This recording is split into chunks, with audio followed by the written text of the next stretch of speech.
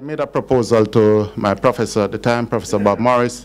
Well, no, I was cheating, right? I was trying to stay in the group a little longer, trying to find a more permanent job. So I said, listen, what if we make these compounds? We'll have these NH moieties. If you put such a molecule on the hydrogen gas with a base, you're going to remove the chloride, replace it with hydrides. Now you could have these intramolecular hydrogen bonds. Maybe they can be used for catalysis, and by now you realize I'm really getting carried away. So Professor Boris wouldn't buy it. He said, listen, well, if you know better, you know that compounds like this don't exist. The mechanism is not possible because you teach the catalysis course. You know better. A ligand need to dissociate for the substrate to coordinate, and it would be a waste of time and money. So with his permission, I said, okay, you know what, since you won't buy the ligands, well, maybe I'll try and make them and we could test them. So we got some amino acids. He had some amino acids in the lab, and this is a process. So we converted to the amino alcohol, then the chloride, and make these aminophosphines. So these were the first set of amino acids we make, and they were made from, the aminophosphines we made, they were made from amino acids. And then we bind them to the metal, we make these catalysts. So we were able to demonstrate very quickly that these work. They're very good catalysts. They can hydrogenate ketones, amines, aldehydes, and you get the respective alcohols and amines. So a couple of years later, by 2000, we were now being in discussion with Firmenich. So Firmenich is one of the, well, in fact, Firmenich right now is the second largest fragrance and flavor company in the world. They produce a variety of fragrances. Some of these fragrances are sandalwood fragrance. So for example, this compound, Dartanol, they produce it in 500 ton per year scale. The standard process they use is sodium borohydride. So to make 500 tons, they need 100 tons of sodium borohydride. Now when the reaction is finished, they quench it with water, then quench it with acid, and they extract it, distill it, and get their product, but they also have 500 tons of boric acid waste to dispose of.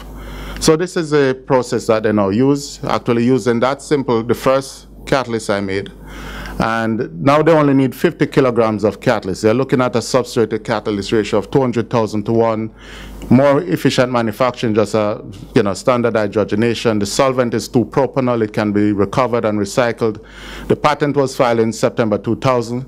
And by May 2001, it was industrialized on a 500 ton per year scale. And this process is actually still in effect today, plus several other synthetic sandalwood fragrances and other fragrances, some of which I'll mention very quickly. Now, we used to call this catalyst Kamal's catalyst, but Firmenich preferred to call it the bomb. So this is another project that some of which was done with Firmenich. They produce this fragrance. It's stearyl acetate. So essentially, it's acetophenone. You get phenylethanol, and then you convert that to the acetate. It's an industrial fragrance. It's actually used in soaps, in cleaning products, floor cleaners and strippers and so on. And it's produced in the tens of thousands of ton per year scale. Now, the original process to make this is using heterogeneous catalyst, so you could use nickel, powdered nickel, and palladium. The problem with the heterogeneous catalyst, you also get some ethyl benzene product. And if anybody here has ever smelled ethyl benzene, you'll know that this is not a very good process to be making any fragrance material. Now, the problem is that they now have to distill the product several times to remove the ethyl benzene. The process we develop, we're just using our catalyst. In this case, we use a neat substrate, no solvent. So go from neat substrate to neat product. No distillation is required. You just throw in your acetate, your copper catalyst, and you get your fragrance. We actually scale this up to a substrate to catalyst ratio of 1 million to 1. All right, so a very successful demonstration and industrialization of this technology. Now, Firmenich is also, they produce a range of fragrances, and quite a bit of these fragrances have their own brand name. Like, for example, there's this grapefruit fragrance which they call Pamperwood. They make it on on a 1 ton per year scale. It's a fine fragrance. It's very expensive, and the standard way they used to make it involve some borane reagent. Now, those have to be stoichiometric borane reagents, some of which have to be chiral in order to get some selectivity. Now, using this catalyst, we were able to make it. And so what is key here, and what I really want to point out, is that it's a ketone hydrogenation that's required, but within that ketone, you also have this apical double bond. This is very sensitive, all right? With the borane reagent, they also get some reactions with this double bond.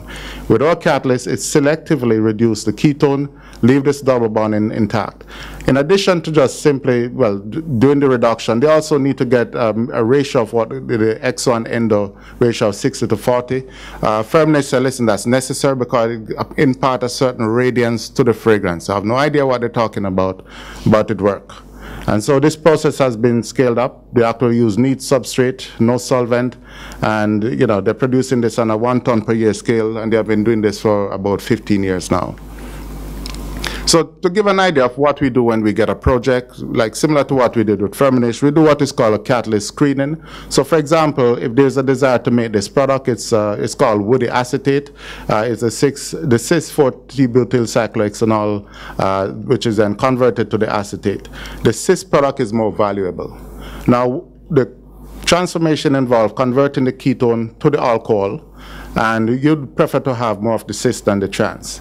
Now, a typical screening process would set up a standard conditions, for example, say a 1,000 to 1 substrate to catalyst ratio, and we'll look at different catalysts. So if you notice, these are all aminophosphine catalysts, but they're all different. You have the bis-aminophosphine, you have the thymine aminophosphine salts, and so we just do a screening, and we, remember, what we're really looking for is more cis than trans.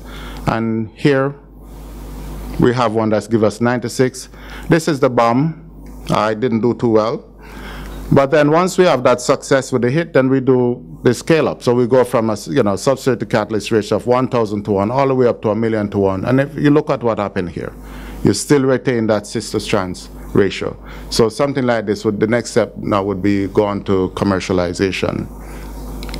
So another area that we looked at was the uric catalyst. So we're very successful with the aminophosphine system. So this was in the late 90s, so 98, 99. And so the uric catalysts were well known. I have the bisphosphine aminophosphine, the diphosphine aminophosphine. Shannon talked about some of those today with her research. But at the time, these catalysts were known to be very effective for ketone hydrogenation. You could produce alcohols, including chiral alcohols, on just about any scale. We demonstrated they could be used for amines, so we were the first to be able to demonstrate that these could also be used to make chiral amines, especially for pharmaceutical application. Use hydrogen gas. The active species were not isolated, and hence the nature of the true catalysts were not known. And in fact, there was a lot of controversy at the time because of there were different proposals in what the mechanism could be. So as part of our what we consider a duty at the time, we want to see what these active species are, because by now we're working on bis-aminophosphines, aminophosphine, diphosphine, and of course now the uric system, the diphosphine diamine. And we're able to show that all of them have the active species as dihydride compounds. Some of those are cis dihydride, but in this case, this is a trans dihydride compound. Now, we are able to show that this molecule actually have an electrostatic interaction between the hydride and the proton. So the same concept we had outlined at the very beginning, we're able to crystallize this compound and show that it is indeed real. Not only is it real from an electrostatic perspective, being in proximity, it was also real in terms of reactivity. So this solid will spontaneously lose hydrogen in the solid state, or if you put it on the inert gas like argon or nitrogen or on the vacuum, you could spontaneously lose hydrogen from this compound. And of course, you could put this solid. Now, you go from a yellow solid dihydride to a purple amide compound, and you put that purple amide compound solid on the hydrogen, and you get back your dihydride. So it's a clear indication that this system was very active, both in the solid state and in solution. Now, what would happen is that if you now put some ketone or imine in contact with that dihydride, you essentially get stoichiometric reduction. You get the alcohol amine product, and you also get that purple amide compound, all right? Just a 1-to-1 ratio, neat or in solution. And if you put that amide compound on the hydrogen gas, you regenerate your catalyst. So we proposed this mechanism in 2001, and there have been several papers subsequently that essentially attest to this mechanism. So this was very, good for us.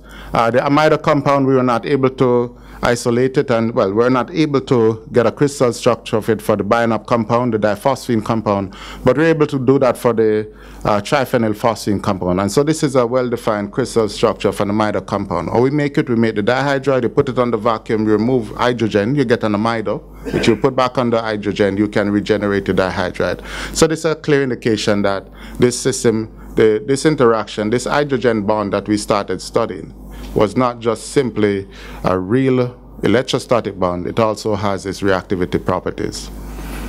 So after my stint at the University of Toronto, I was at Wilfrid Laurier University, where we developed some new ligands, aminodiphosphine system. I spoke about, I discussed some of that work yesterday. But in 2004, I decided to set up a company. The name of the company was Kanata Chemical Technologies. And the objective then was to essentially commercialize the technologies I've developed.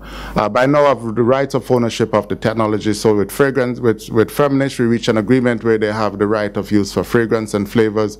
I have the right for everything else, including pharmaceutical application. Wilfrid Laurier University, I was able to get all the rights for that technology. So we started up this company. The focus would be to develop and apply these catalysts for pharmaceutical, fragrance, flavor, and agrochemical, and even energy applications. However, the focus was on pharma. And why? The main reason is that the pharma is the most profitable of all the chemical industries. Not only that, the global pharma industry in 2004, when I set up this company, was approaching $1 trillion globally, both branded and generic. So, we just want a tiny percentage of this. 0.01 would be fine. Now, at the time, however, it turns out that there was really limited use of catalyst technologies in pharma. There was a lot of use of palladium and heterogeneous metals, but there was very limited applications of homogeneous catalysts. So at the time, the market, however, was dominated by the branded companies. However, the generic pharmaceutical companies were now emerging, and this was a very important time to actually get into this business, because there was a lot of branded companies and pharmaceutical products which are now approaching what is called a patent cliff. So there were blockbusters like Zocor, there was Lipitor, and so on. They were going to lose patent protection. These products were selling tens of billions of dollars per year. So you could just imagine the crisis the big pharma companies were in. So they have a crisis, we see an opportunity, and so we jump in, and of course we want to to play both sides of this coin. We want to help the branded pharmaceutical companies, and of course we also want to help the generic pharmaceutical companies. So we developed two value proposition. So proposition for the branded companies that, listen, our catalysts can ensure that you have more efficient manufacturing. We have chiral catalysts, so you can make chiral precursors, chiral intermediates, even your chiral API. This is green chemistry, so there are incentives and tax credits. So for example, in Ontario, by using a chiral technology or any green technology, you will now have access to incentives and even certain tax credits. You'll now be able to limit use on even certain types of solvents. You can recover your precious metal waste. In fact, companies like Johnson Matthey and Umicore will actually buy your waste from you. So, very good value proposition. And more important, we make sure we drive this point home. The catalyst technology now will help to limit and delay the generic competition after the patent expires. And we have a value proposition for the generic companies as well. You get high quality products at low cost. This is the most important thing for a generic company. That's all they want to see. If you can't do this, then they don't care about anything else. The catalyst technology, it accelerates the product development and regulatory filings, especially what is called the ANDA filings, the abbreviated new drug applications. So for a pharmaceutical company, they have to get their approval, FDA approval. Now for a generic company who is going to put this product on the market, you don't have to do the clinical trials all over. You can use the regulatory information from the branded product and just demonstrate that your product have the same purity, same quality, and even the same biosimilarity. And so you, in the study, you file what is called an abbreviated new drug application to put your generic product on the market. Now, if you're the first company to get your ANDA approved, then you also have 180 days exclusivity in the US. That's 6 months. Now, what this means is that within that 6-month period, you can collect all the profit. More, in fact, you'll collect more profit of that drug than you'll collect for the rest of the life of your product. So this 180 exclusivity means a lot for a generic pharmaceutical company. And of course, it ensures that you secure your market share. So generic companies, they're not trying to capture all the world. They know what market share they're going after in Canada, in the US, in Brazil. So you want to say, listen, we'll help you to just get your market share. If you get some more, that's a bonus. And of course, the most important point for us, we drive home the fact that you can now drive the branded company out of the market and keep your competitors off the base. So as I said, for our value proposition, we try to play both sides. So at the time, we have technologies. We have the aminophosphine technology. Like, for example, we have the aminophosphine PN system. We have aminodiphosphine. We have the tetradentate diamino-diphosphine system. Some of the ligands are shown here. We have chiral aminophosphines and even aminodiphosphines as well. And you can bind them to different metals, ruthenium, rhodium, iridium. So it depends on what activity, selectivity you desire. You can make your catalyst. We also wanted some diphosphine, but this was, we really want to get down to make some money. So rather than going and reinvent the wheel, we actually approached DuPont and licensed their diphosphine technology, which is called the phospholanes. So they have diphos, BPE, ferrocene. The procedures in DuPont's patent for these were lousy, but they licensed to us at anyway, and we have to pay them every year. And they said, listen, good luck, go and figure out how to make it and sell it, which we did. In fact, our process for these phospholanes was so good that all the distributors switched to, like, for example, Sigma Aldrich, Fisher, Strem Chemicals, actually switched from Chiratech that used to supply these phospholanes and actually buy from us, all right? The key for us to make these products was actually water.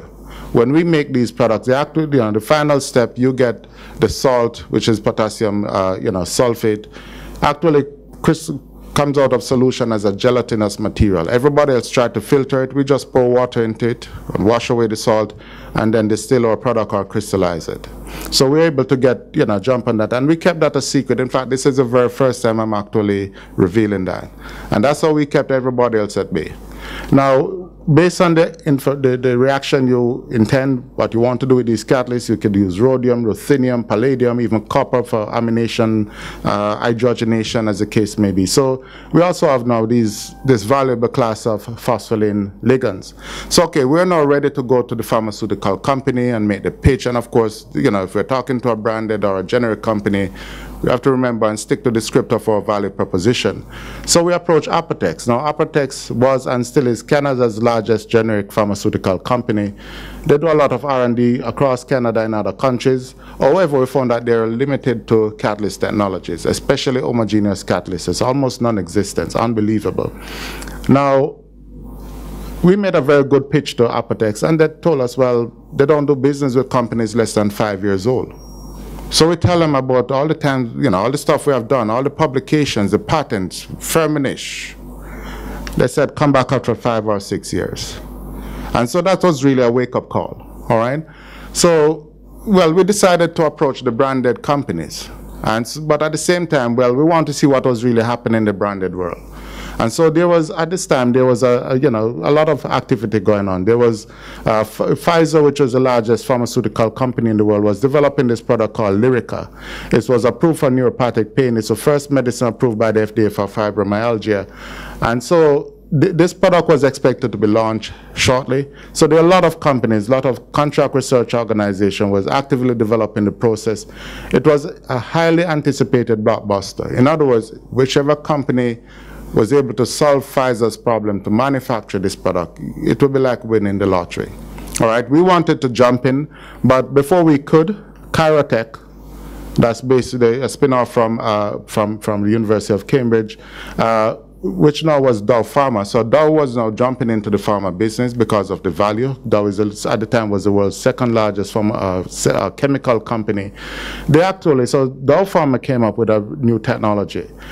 They actually received a contract from Pfizer for the development of a catalytic process for Lyrica, and they successfully developed this technology. It was based on a phospholane technology. So at the time, the only 3 companies with a license from DuPont. It was Kanata Chemical Technologies, Chiratech, and Strem Chemicals. Only two companies were producing the phospholine ligand, and it was Kanata Chemical Technologies and Chiratech.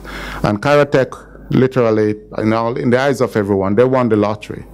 They were able to develop a very efficient process to make Lyrica using a rhodium diphos, methyl diphos catalyst.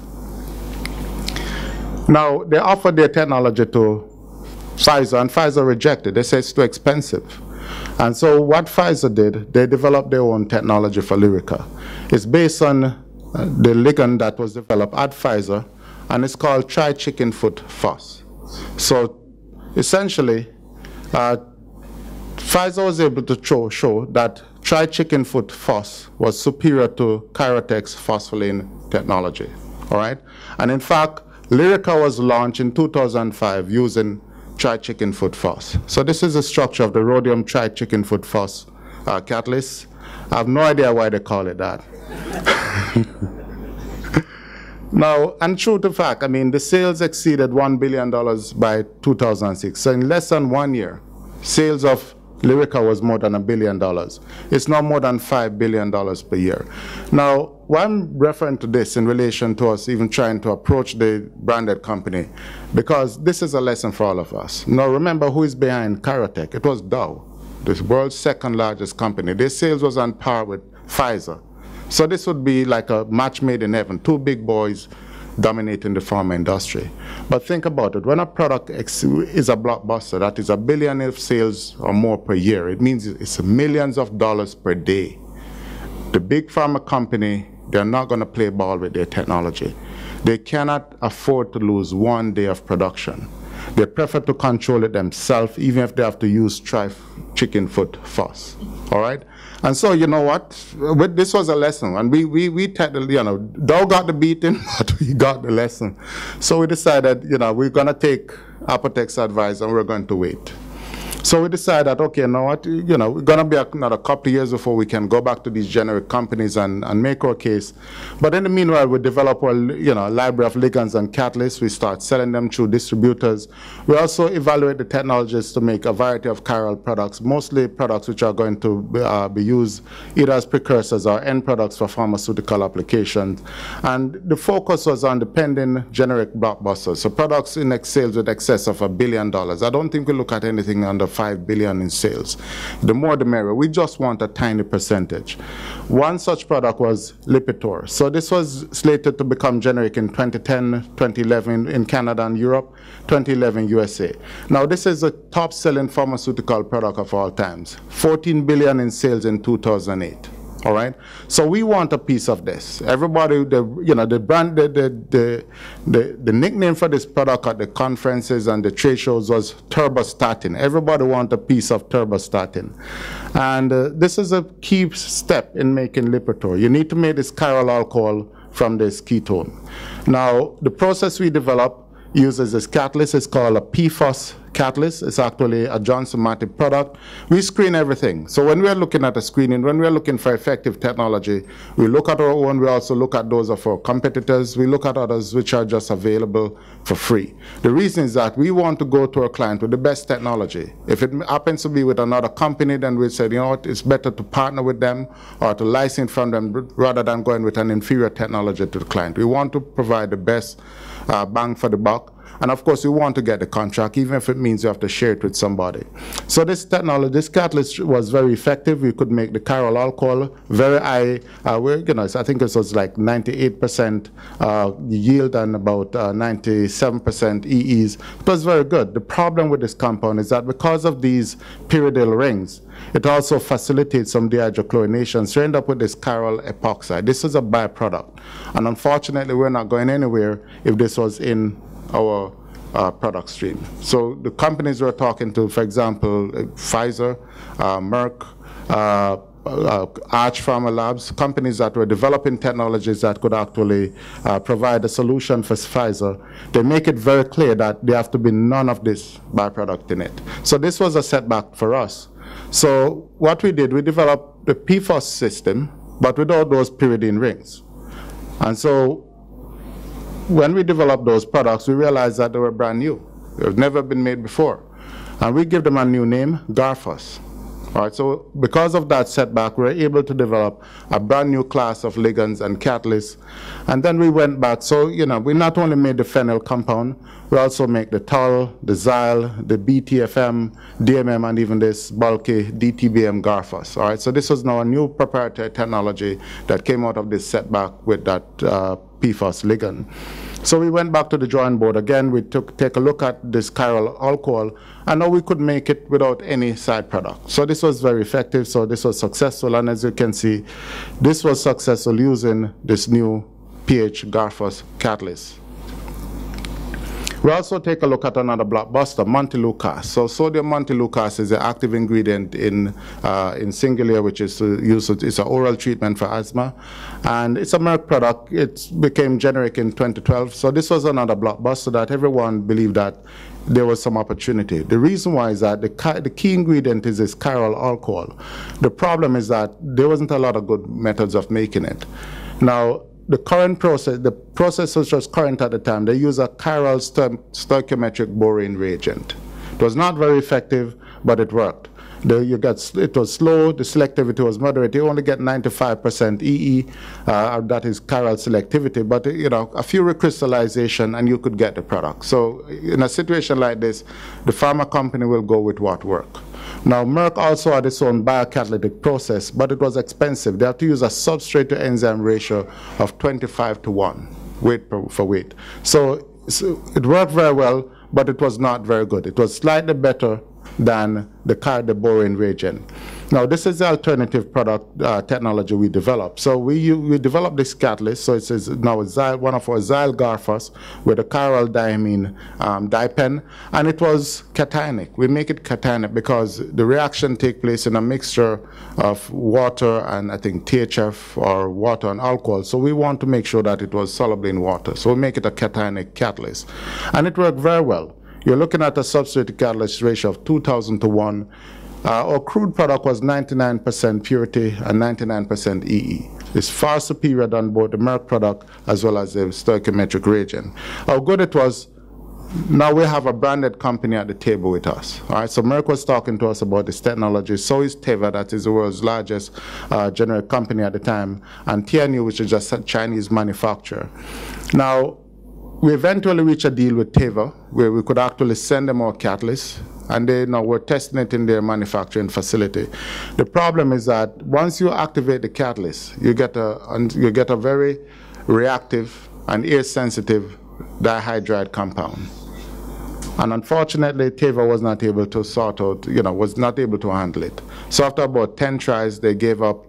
And so we had to work out an alternative means for them to get this technology. I won't go into that details, but what I want to point out was that, you could have a very good technology. You could get it to your client, and they may not be able to use it because they may not have the skills, they may not have the equipment, and they're not going to waste their time trying to figure it out. So this was also a lesson to us that we actually take note of for any future interactions where we need to make sure that we have a stable catalyst. Now in 2010, we finally got a seat at the table with Apotex. So our 5 years was up. Now they were willing to talk to us, and they like what we had to offer. Now the problem is that they had some regulatory filings, some regulatory issues with the US. Their products was now banned from going into the US until they fixed that. They were only able to do that 2 years later. So we had to wait another 2 years. But by 2012, Apotex was now ready to talk to us. And in fact, they were in a desperate situation. They were working on this process. It's a catalytic process to make sitagliptin, which is the active ingredient in Januvia. It's a Merck product, and it's to treat type 2 diabetes. Now, they were working on this for 5 years with no success. They want to have a drug master file by 2013. They want to do some commercial production by 2015. So even though this product is going to be generic in 2020 in Canada and 2022 in the US, this is how far back these companies are working on the process. All right, so that's something also to bear in mind. So we got the discussion going with Apotex.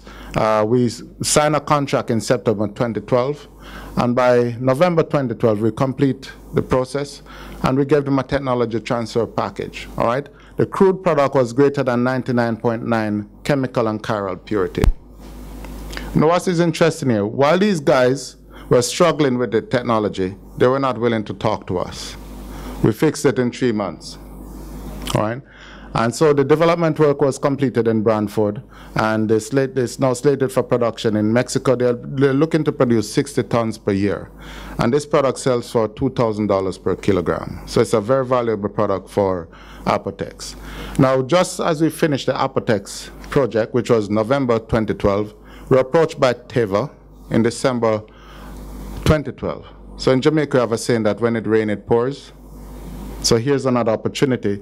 Now, Teva already had a process, but they don't believe it was good enough because other companies now want to develop catalytic process because the originator company, Merck, had a catalytic process.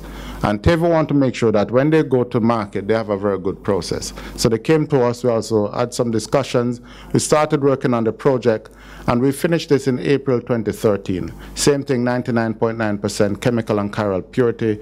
The development work actually started in Petah Tikva, Israel, and their target, they are bigger than Apotex, is 120 tons per year. But I want to draw your attention to the catalyst.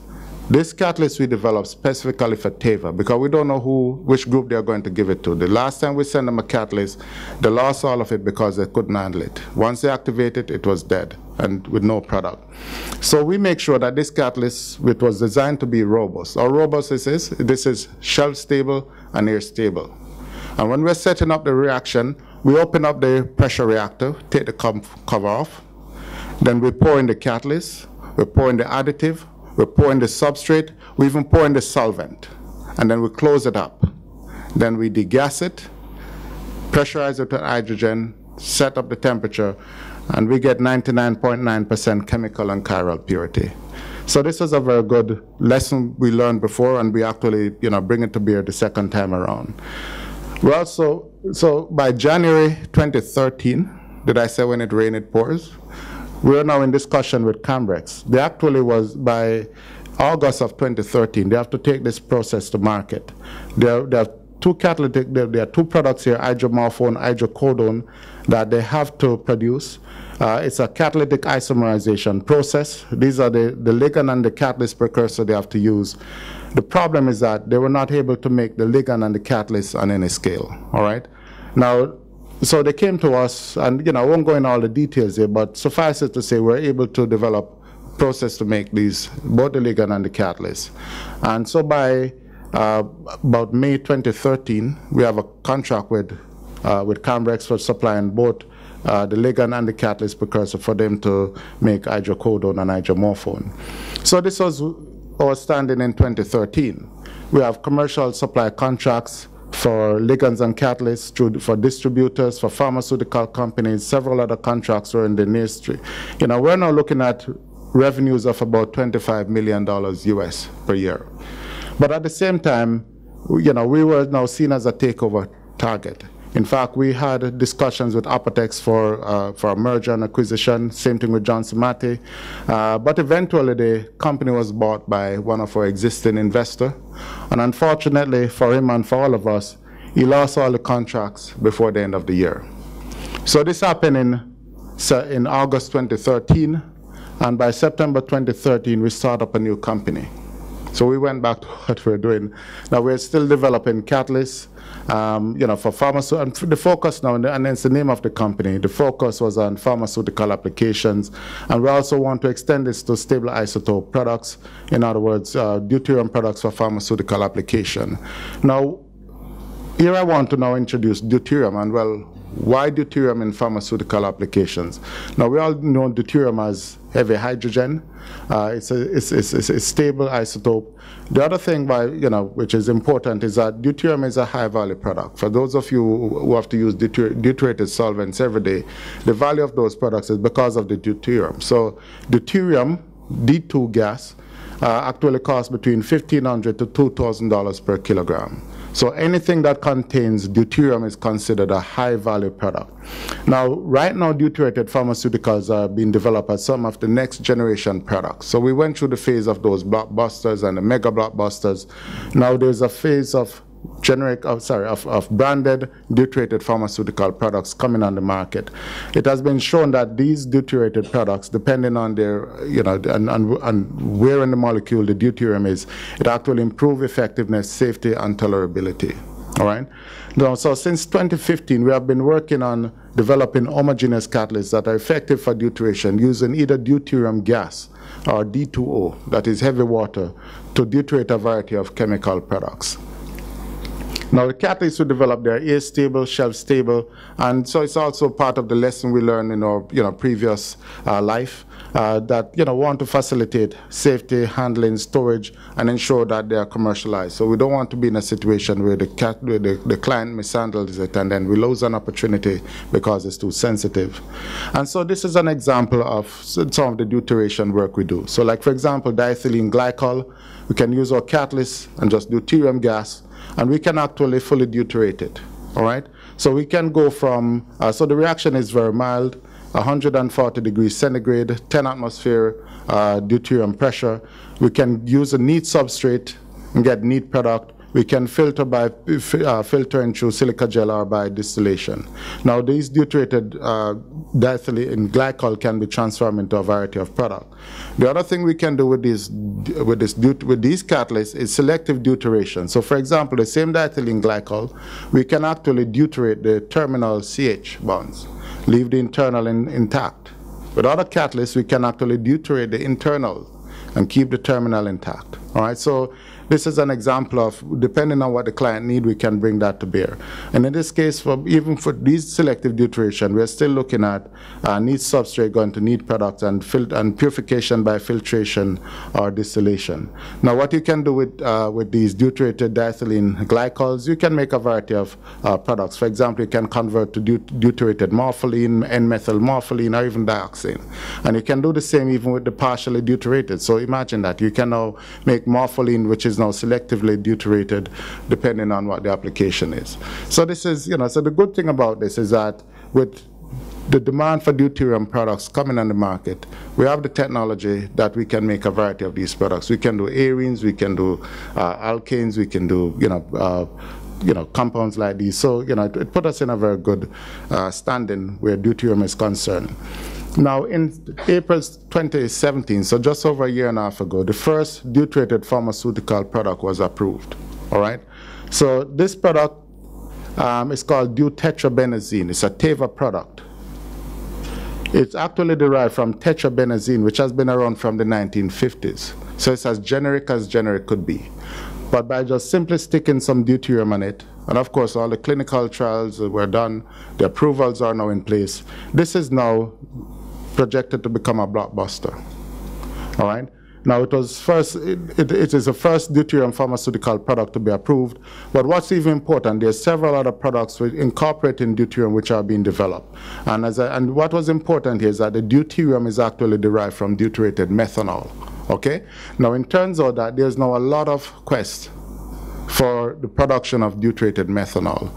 The existing process to make deuterated methanol has been around from the 1950s and 1960s. Essentially, it's carbon monoxide gas with a heterogeneous catalyst and deuterium gas. Only 2 companies actually produce deuterated methanol. So we actually have an uphill battle when we said, okay, you know what, we're going to see if our catalyst can do the trick. And so, yes, we actually developed a process, I cannot disclose what this is, but it's a carbon dioxide derivative. With deuterium gas or catalyst, we actually make deuterated methanol. And we're doing this under very mild conditions. All right, so, our substrate is here stable, the catalyst is here stable. Our reaction conditions is 80 to 120 degrees and 30 atmosphere of deuterium gas. Now, we can separate the deuterated methanol from our byproduct by just simply distillation. All right, so it's a very high boiling point difference between the methanol and our byproduct. And what we do with our byproduct, well, we convert it back to our starting material, and in the process we get another byproduct, which happens to be deuterated chloroform. Okay, so the byproduct, as I said, is converted to deuterated chloroform. We regenerate our starting material for deuterated methanol. The catalyst is here stable. Distillation process is stable. The revenue from the deuterated chloroform actually pay for the entire process. In other words, or deuterated methanol as a negative cost. And with the deuterated methanol and deuterated chloroform, so we now have commercial opportunities. We can make these on any scale. The desirable product is also deuterated methyl iodide. So we're in the process of actually making this on a commercial scale. Now, what I want to point out here is that so the first deuterated product to be approved is deutetrabenazine. It was approved in 2017. It's a treatment for chorea associated with the Huntington's disease. But there's deuterated dextromethorphan. Okay, it's in phase 3, advanced stage. This is actually expected to be approved. And then there's another compound here that's actually now phase 2. So I'm just pointing these out. There are lots of others, okay? They are at various stages of approval process.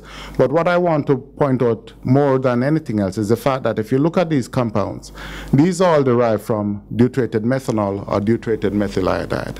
So there's a lot of demand for this product. There are only 2 manufacturers, and we want to be the 3rd.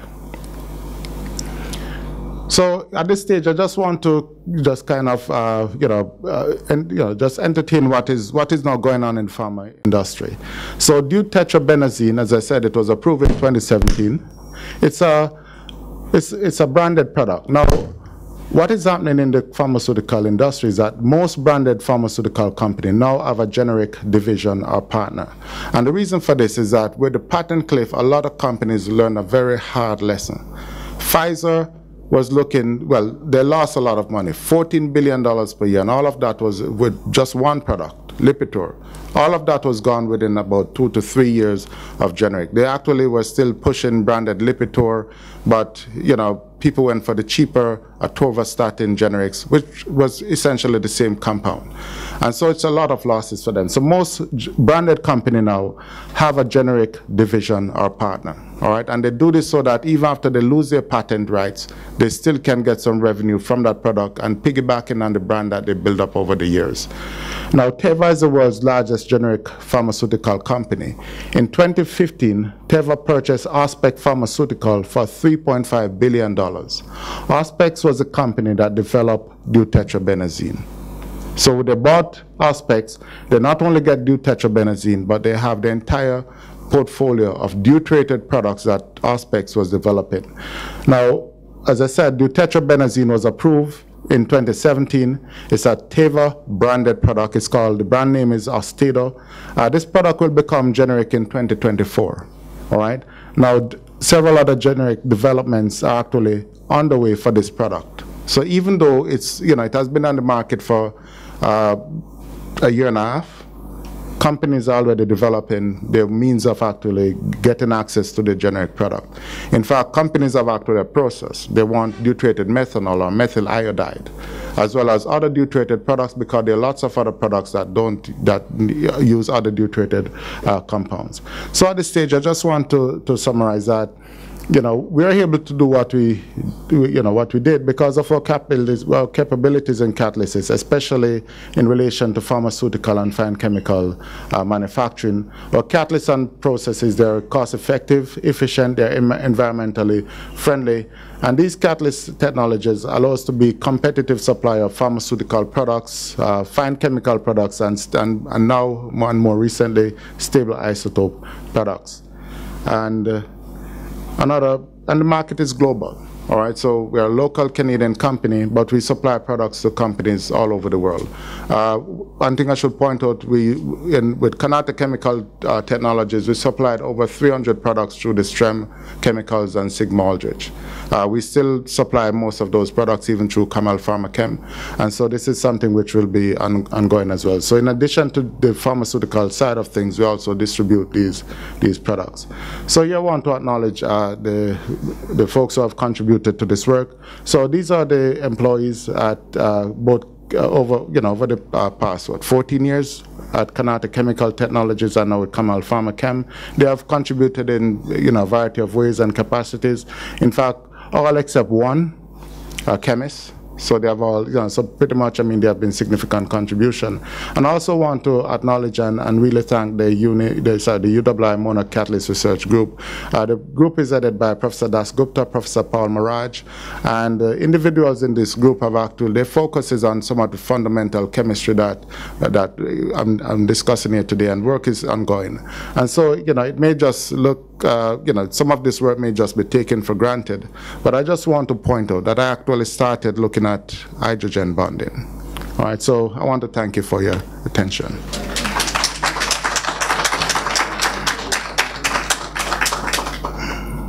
Thank you very much. That was most enjoyable.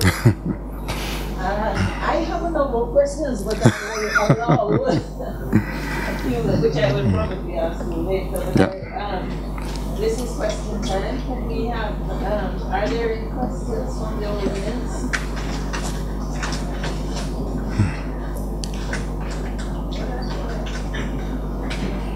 I have a question about your deuteration studies. Yep. For that mode of action.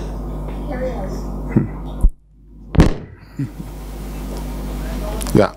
So, you did mention about partial deuteration. Yeah. Is it just a simple modification of the reaction conditions? Because, or is it, perhaps, I suppose you can divulge something. With catalyst, Yeah. is it that you can get the complete deuteration with that same catalyst system by simply modifying the reaction conditions, or do you modify the catalyst to get the partial versus the complete deuteration that you? You can do both. Yes. So you can use the same catalyst, but by modifying the conditions, you can get internal and terminal deuteration. These are ruthenium and iridium-based systems. Yes, they're ruthenium and iridium-based systems. Next question.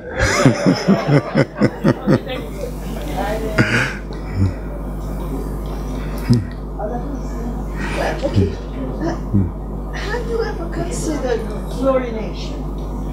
Because many pharmaceuticals incorporate fluorine, and fluorination is hard. Yeah. So, that's a very good question. In fact, there is a company called Fluorinov. And if you look at it, the founder was Malik Slassi. We were actually in the same building, the Mars Center in Toronto. His specialization was to put fluorine at different points, just the same way they're now putting deuterium in these pharmaceutical products. So most of these products will be approved because they're existing products which the clinical trials have already been done. So essentially, once they put in the deuterium, it's not the same as putting a generic product on the market, but they don't have to go through all the gory clinical trials as putting a product on the market for the first time. So they have to be safety, they have to be efficacy, and other regulatory filings. Now what Malik did was pretty much the same thing. He developed these compounds and he essentially put fluorine at selected positions and looked at the activity and selectivity, and the fluorine actually impact significant properties, like for example tolerability, reduces isomerization and so on. And one of the most significant compound he developed, it was shown to be more effective, far more effective than the parent compound for cancer treatment. In fact, his company was bought for $35 million. He got $10 million up front. And at the time, it was just a company of 2 people. I was thinking, catalytically, is it possible to introduce fluorine in your catalyst? It may be possible, but I've not looked at that yet. That's what I mean. Yeah. Any other questions? Or are you blown away? Yes. Thank you. Yes. Mike. So I can do it. So I was wondering what property of the ruthenium that results in such wonderful behavior, for it to be called a bomb. What is it about this metal that results in such wonderful synapse? It's a hydrogen bond.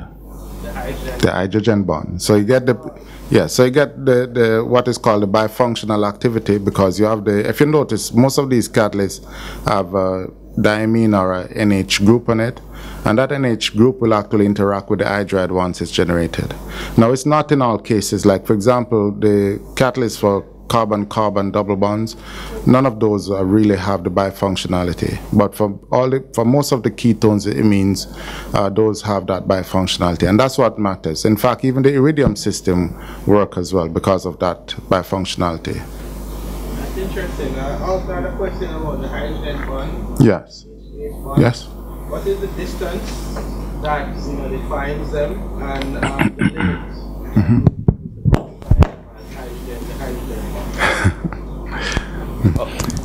Yeah. So the van der Waal distance, if it's structural as opposed to electrostatic interaction, is 2.4. That's sort of used as the guideline. Some of these interactions is down to like 1.8, 2.2. So, for example, the ruthenium, the ruthenium dihydride that I said spontaneously lose hydrogen, the X-ray distance between the hydride and the proton is 2.2 angstrom, and it's actually spontaneously losing hydrogen. That's interesting. So, did you think to use them as sensors for hydrogen in your thoughts? Did you have that color change? No, we haven't, but we have actually used similar technology for chemical hydrogen storage, and we have a technology which is actually being commercialized as we speak in the UK where we use ammonia borane as our hydrogen storage material, and we can essentially liberate quantitative amounts of hydrogen from the material. Okay, thank you. Yeah. Yes. No, I'll speak for them. Just wondering, what would you say would be the greatest limitation to, for example, this catalytic system that does these catalytic systems that exhibit that non-classical hydrogen bonding? What do you mean greatest limitation? In terms of their activity, I'm sure their inherent properties will impact on ultimately what the reaction outcomes are. But in terms of their ability to withstand, I don't know, elevated temperatures, I don't know if their solubilities are issues, do they exhibit any limitations from what you have observed? So, and that's a very good question. There are limitations depending on the application. So most of the ruthenium catalysts that I've outlined here, they are ruthenium, once you activate, well, they're ruthenium 2 to start with. Once they're activated, they're still ruthenium 2. So essentially, I've just exchanged chloride for hydride. Other compounds are ruthenium 4. But once they're exposed to air, you get ruthenium 3, and that's the end of it. And there's nothing you can do. You cannot resuscitate it. On the other hand, for the iridium system, the stable oxidation state for this system is iridium 3. So you'll get even trihydrides. Now, the chloride containing iridium compounds are even more stable than the ruthenium. Some of those catalysts we even could heat up to 120 degrees for 30 days in air, and they're still stable. However, when the iridium system is activated, you get iridium trihydride. So essentially exchange the hydrogen, the chloride for hydrogen. And they're also air sensitive. They oxidize, you'll go from iridium 3 to iridium 5. However, those are have a different attribute than the ruthenium system. If you put those in a reducing medium, then they go right back to iridium 3, and they're ready to do their thing again. So the ruthenium, as I said, the limitation is that they will go to ruthenium 3, and that's the end. The iridium can go to 5, or you can bring it back down to 3. All right, and so that's just in relation to that's a limitation in terms of the oxidation states. In terms of activity, well, we usually do screening because sometimes the interest is not turnover, it may be selectivity. And so it's just a matter of what the desired outcome is. So, you set up your screening accordingly, and you'll choose a product depending on what the and what the desired outcome is. And just one more thing I want to mention. There was a product from Firmenich that they didn't want cis, they didn't want a trans product, they want a 60 to 40 mixture of cis and trans. I've never seen anything like that, but that's what the client want, and that's what they got.